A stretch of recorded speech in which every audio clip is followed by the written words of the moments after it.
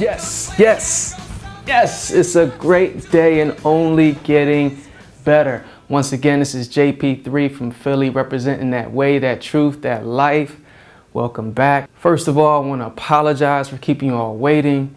As the old saints used to say, Shayla and I had to tarry, meaning we had to actually live the message that we're telling you today.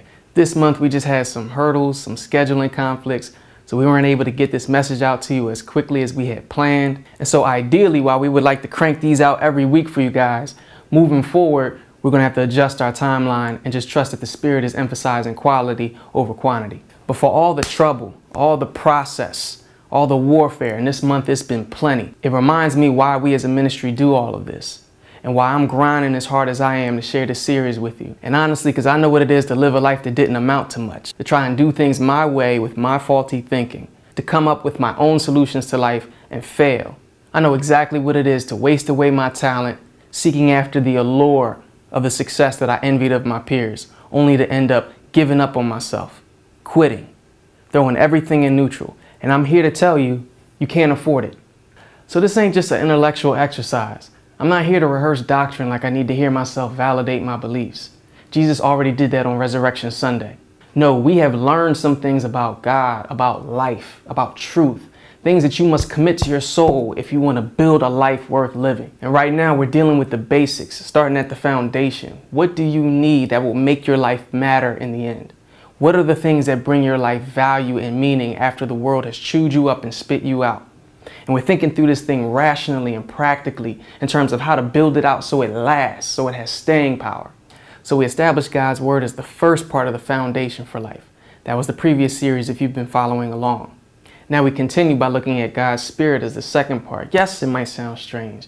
Yes, it might sound corny. It's not sexy.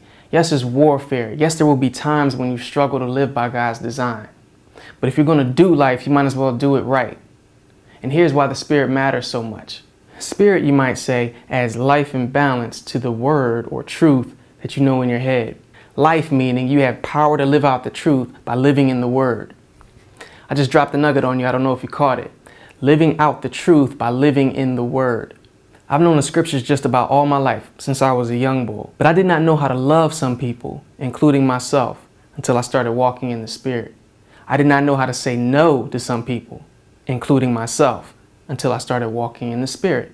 I did not know how to establish healthy personal boundaries until I started walking in the Spirit. I wasn't healthy enough for marriage until you see where this is going?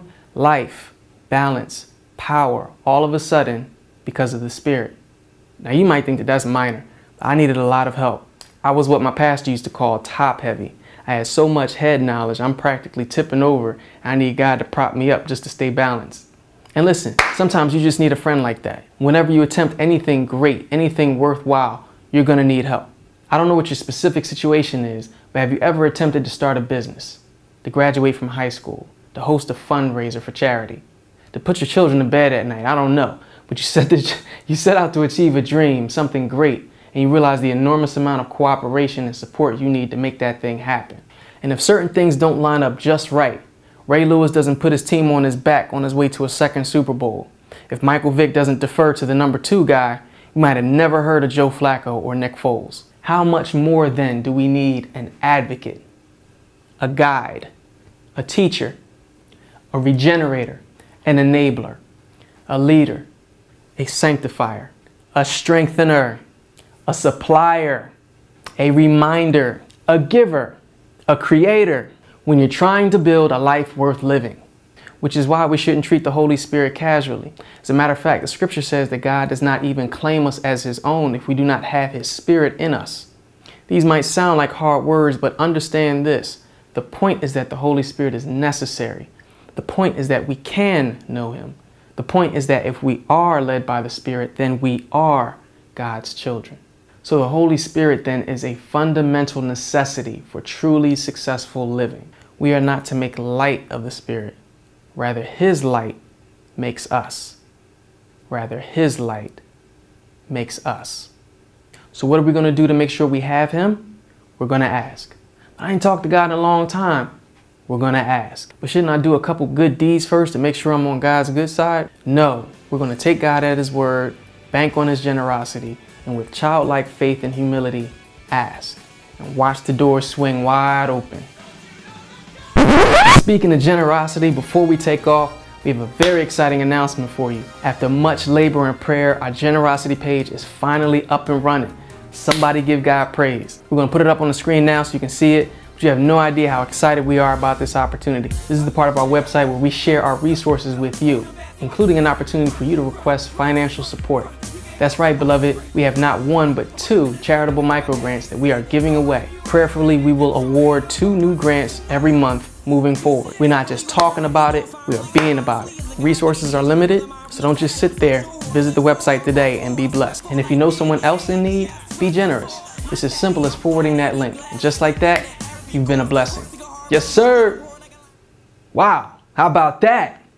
Well, once again, this is JP3 wishing you grace and peace. On behalf of my wife and our team, thank you for checking out our website, our blogs, and our videos. Most important, please pray for us. As you can see, we are about some big changes. In the meantime, keep subscribing, keep liking, keep sharing. We'll see you next time for more of your better days ahead. Shalom.